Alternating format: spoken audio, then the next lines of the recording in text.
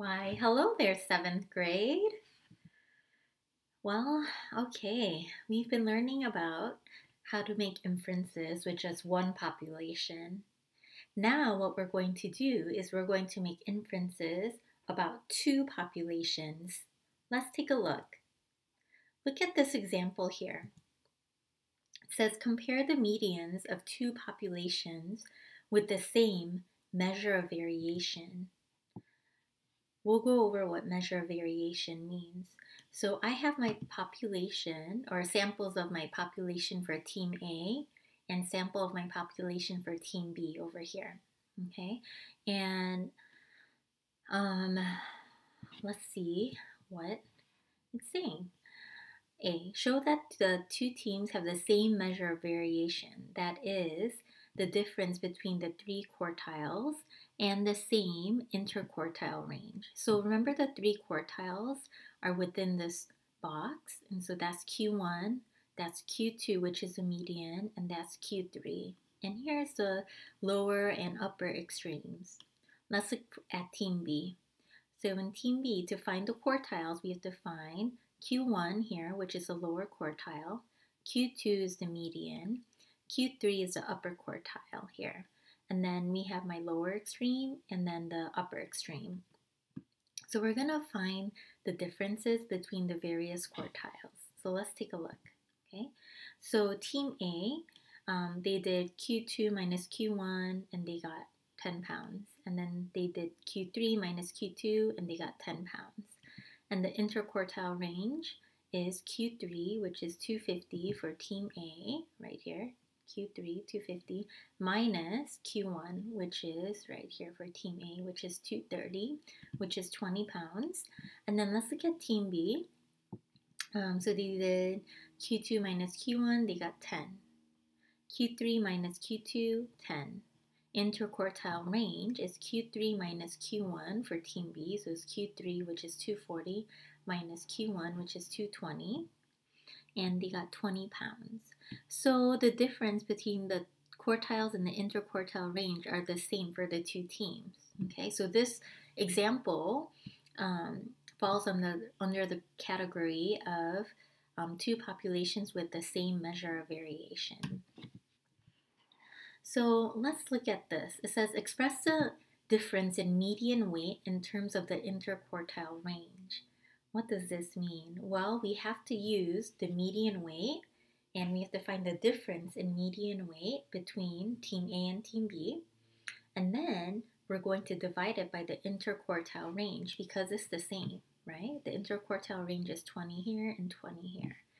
So basically, we're going to do this. We're going to find the difference in median age and then divide it by the interquartile range. We want to make sure that the difference is positive. So make sure you just take the bigger median minus the smaller median.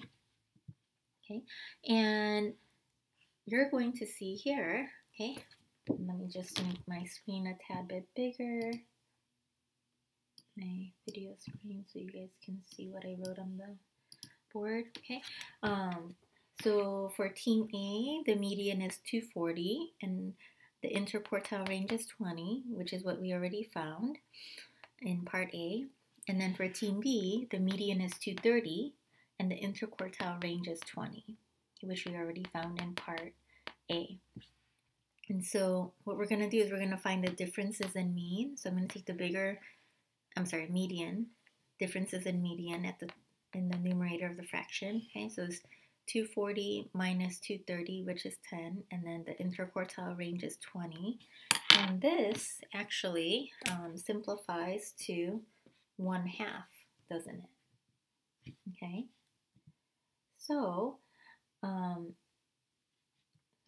the difference between the difference in median weight between the two teams is half the interquartile range. Okay, 1/2 the interquartile range. All right.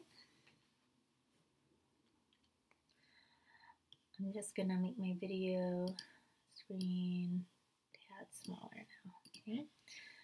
So let's look here. What inference can you draw about the weight distributions of the players on the two teams? Okay, so it looks like here. Let's take a look. Okay, so Team A and Team B. Okay, so it looks like remember how from here to here, right? From the lower extreme to the first quartile is 25%, right? And then from Q1 to Q2 is 25%. From Q2 to Q3 is 25%. And Q3 to the upper extreme is 25%, right? So let's just look at it and see if we can use some percentages to compare the two teams, all right, by looking at this box plot. So I see that, well, I can say maybe 1, 2, 3, and then so that would be 75% of Team A is heavier than 1, 2, 50% of Team B. Okay, do you see that? Or you can say 50% of Team B weighs less than 75% of Team A. Okay.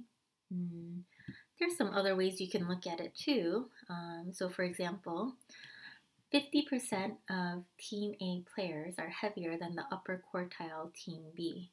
So let's see, so 50% of the Team A players, so here's 50%, are heavier than the upper quartile of Team B. So this is the upper quartile, 240. Okay, so you see that they're 50% is heavier than 240. Okay, or you can also look at it like only 25% of Team B players are heavier than the median of A, right? And you see that the median of A is 240, right? Only 25% of the Team B is heavier than the median of Team A. And there's, other ways you can just infer from this. So it looks like Team A players are heavier in general, okay? Because you see that the median of Team A is actually higher than the median of Team B, and also it seems like most of the data is spread a bit higher than Team B's data. Okay, so Team A players are generally heavier than Team A. I'm sorry, Team A's players are heavier than Team B generally. Okay. Can you pause the video and try to do this, please, on your own? I'm just going to increase this, okay? And I'll see you when you're ready, all right? Hi, you must be ready, okay? So we're going to show that the two groups have the same measure of variation, that is the difference between the quartiles in the same interquartile range. And these are two different groups of children and their ages, okay? So for part A, okay, I did it here, okay? So I'm taking the quartiles Q1, Q2, and Q3 and finding the differences, okay? So here's the data for group 1, okay? And the interquartile range is here. And you can pause the video to make sure to compare your answers with what I got. And group 2's is here. Okay, all right. And I realized, oh, I didn't really find the difference. I just wrote it, didn't I? Okay, so Q3 minus Q2 is 1. And here, Q3 minus Q2 is 1. Okay, what about here? Q2 minus Q1 here is 2. What about here? Q2 minus Q1 is 2. All right, the interquartile range here is 3, and for here it's 3. Okay, so it looks like they have the same measure of variation. All right. Okay, and then, oops, sorry, not yet. We're not celebrating yet. Okay, let's look at B. Express the difference in median age in terms of interquartile range. Okay, so first you want to find the median from the box plot. Group 1's median is here, which is 10. Group 2's median is here, which is 12, and I wrote it here, okay? And The interquartile range, we already figured it out on the previous board, is 3, okay? And remember, how do we express the difference in median age in terms of interquartile range? Well, we got to take the difference in the median in the numerator and then divide it by the interquartile range. So it's 12 minus 10 divided by 3, which is 2/3, okay? Years difference in terms of the interquartile range. Oh, sorry, I keep going. I am just jumping on the celebration part. Okay, let's look at C. What inference can you draw about the age distributions of the children in 2 groups? Okay, well, I'm gonna just try to see, because I know this is 25%, 25%, 25%, 25%. Same thing here, 25%, 25%, 25%, 25%. So I'm gonna just try to pick and choose to see what I can infer. So it looks like 50% of the children weigh less than 75% of group 2. Do you see that? Okay. Or you can think of it as, well, 75% of group 2 weighs more than 50% of group 1's children, okay? Also, look at the median. Median of group 2 is greater than the median of group 1, okay? So you can kind of infer that, well, it seems like the children in group 2 are generally older, okay? Yeah. All right. Now we can finally celebrate. Yeah. Okay. Let's look at this other example. I wonder, I think I might have to make my video screen a tad smaller. Okay. So we're going to use box plots to compare 2 populations again. And let's see. A class of students completed 2 science tests. The scores are presented in the box plots here. And we're going to find the median and range of each test. So the median for test 1 is here, is 50, and the median for test 2, it's here, is 55.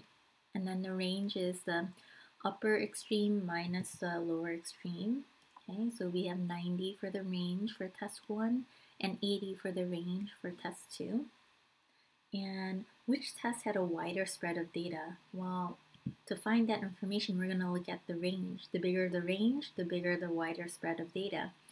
It looks like test 1's range is larger than test 2's range. So test 1 had a wider spread of data. Okay. Let's look at C. On which test did the class perform better? Well, I don't know. When I look at the median, it looks like the median of test 2 is higher than the median of test 1, but I can't just only look at the median, right? I gotta look, because look at the upper extreme here. It's 95, and then the upper extreme here is 90. But let me see.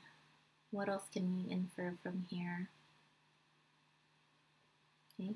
It looks like, okay, so I know here, let's look at the boxes. So it looks like here, that's 25, 25, right? So that's 50% that's represented in the box. So 50% of the students on test 1 scored between 35 and 65, while 50% of the students for test 2 scored between 45 and 70. So it looks like generally test 2, students did better on test 2 than test 1, okay, because of that inference, right? All right, now it's your turn. Please do number 3 on your own, and when you're ready, play the video, okay? And I'm just gonna increase my video screen because I'm gonna show you some answers on the board when you're ready to check. All right, see you soon. All right, hello. So let's look here. 2 classes took a math test. The results are summarized in the box plot right here. Okay. For which class are the data more spread out? Okay, so you want to find the range, and I did it over here, okay?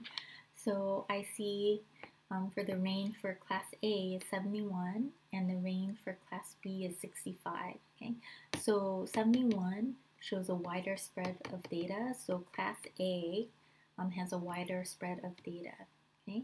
And then for B, it says comment on the performance of the two classes. Oh, okay, so we're gonna make some inferences with some percentages and things like that, okay? Well, first, the median of class A is 66 and the median of class B is 60. So the median is higher for class A than for class B. Okay. It looks like I'm going to look within here. Okay. Between Q1 and Q3, which represents 50% of the class. So 50% of the class for class A scored between 46 and 70. And for class B, 50% of the class scored between 40 and 80. So, oh dear. So which one do you think did better? Okay. And I see then also when I look at 50% from class A scored between 24 and 66 right here. And then 50% of the class in class B scored between 22 and 60. Okay? So in this case here, it looks like who did better? Okay, it looks like possibly class A did better from this comparison here. Okay, because it's a little bit higher. Okay, in scoring. Now let's get the second part. Okay, so I'm going to look at this here, right here. So between Q2 and then the upper quartile. I'm sorry, Q2 and the upper extreme. So that's 50% of the data, right? So 50% of the students scored between 66 and 95 in class A. And then class B, 50% of the students scored between 60 and 87.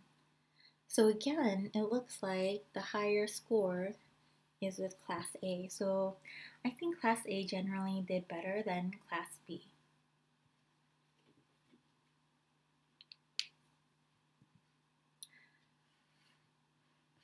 All right, you guys are doing well. Thank you for just trying to stick through the video and doing your lessons. Okay, this is the last example, I promise.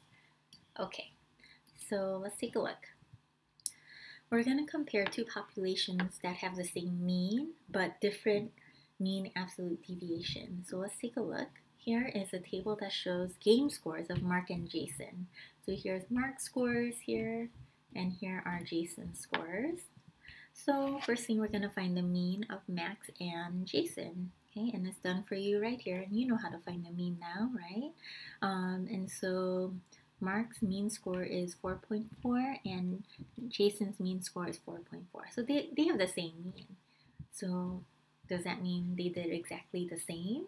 Well, let's dive deeper. Oops. So part B says calculate the mean absolute deviation of Mark's and Jason's scores. Okay, so here is a table of their data. Okay, so this is Mark's and this is Jason's, and this is Mark's data, here's the mean, and there's the distance of data from the mean. Here are Jason's scores, Jason's mean, and then distance of the data from the mean. And then I see here the sum, so MAD for the mean absolute deviation for Mark is 1.28, and for Jason it's 3. So who has a bigger mean absolute deviation? It looks like Jason does, right? So generally, his scores distance from the mean is 3 points, and then for Mark is 1.28. So it looks like maybe Mark plays more consistently in terms of scoring, and Jason is a bit more sporadic than Mark. Okay.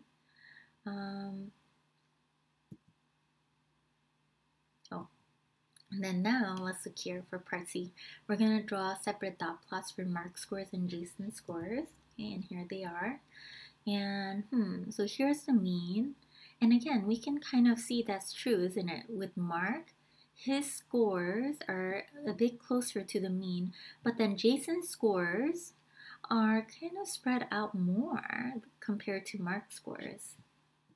Okay, so this is basically what I was sharing. It's just that Jason scores is not clustered around the mean as much as Mark's. Okay, and yeah, Mark's scores just seem to be more consistent all around compared to Jason's scores. All right, please try and do number 4 on your own. Pause the video. All right, I'll be waiting. Okay, welcome back. Okay, so what we're doing is we're gonna see the number of questions two groups of students got right on there. Is it a math test? Yep, it's a math test. Okay, so find the mean number of correct answers for each group. Okay, so here it is over here. Group A's mean score is 12, Group B's mean score is 12. So it's the same. But that doesn't necessarily mean they both did equally well. Okay, so let's look deeper. Right here is the mean absolute deviation for Group A and Group B. So 4.4 for Group B. I'm sorry, 4.4 for Group A and 2.4 for Group B. Oh, it looks whose data values are more spread out. It looks like Group A's data values are more spread out because it's 4.4 versus 2.1, and 4.4 is greater than 2.4. Okay. All right. Now we're gonna draw dot plots. Okay, and here it is. And yeah, let's look here. Okay, and we can see that does confirm what we just were thinking was true by looking at the mean absolute deviation. So here's Group A's dot plots. Here's Group B's dot plots. Group A scores are a bit further spread from the mean compared to Group B scores. They are closer to the mean, aren't they? Okay, so confirms our mean absolute deviation. And what conclusion, or interpret the statistics in which we just did, and then what conclusion can you make? Let's get E. What conclusion can you make about the performance of the two groups? Who do you think does more consistent, Group A or Group B? It looks like Group B is a bit more consistent with their scoring because, they kind of are closer. Their scores are more clustered around the mean compared to Group A scores. Okay, so Group B does scores more uniformly than Group A. Okay. Ooh, we're at the end of the road for today. All right. Well, thank you for sticking through it and have a relaxing day. Bye.